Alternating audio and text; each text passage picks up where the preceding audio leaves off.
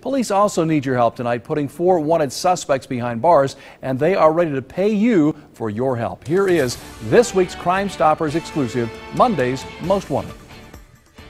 Roquan Davis is wanted by Dayton police for felonious assault. Davis also has an additional warrant for a probation violation for possession of cocaine.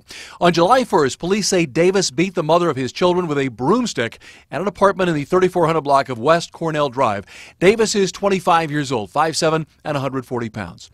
Jessica McCartan is wanted for felony theft by Dayton police. Sometime in January, police say McCartan stole jewelry and credit card information from an acquaintance on Winding Oak in Dayton.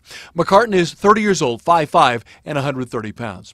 Sean Hagler is wanted by Dayton police for aggravated robbery and aggravated burglary. On March 28th, police say Hagler and an accomplice entered a home in the 400 block of Pleasant Avenue and held the residents at gunpoint while they were robbed of their cell phones, keys, and money.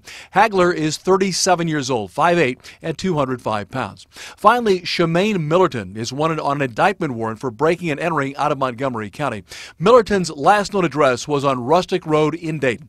Millerton is 36 years old, 5'7", and 205 pounds. Now, if you know where those people can be found, call Crime Stoppers at 222-STOP. That is 222-7867. You can also submit your tip online at MiamiValleyCrimeStoppers.com or just text the tip to tip 400 followed by your message to crimes, which is 274-637 on your touchpad. Earn a cash reward, and because of the software that Crime Stoppers uses, no one will ever know your name.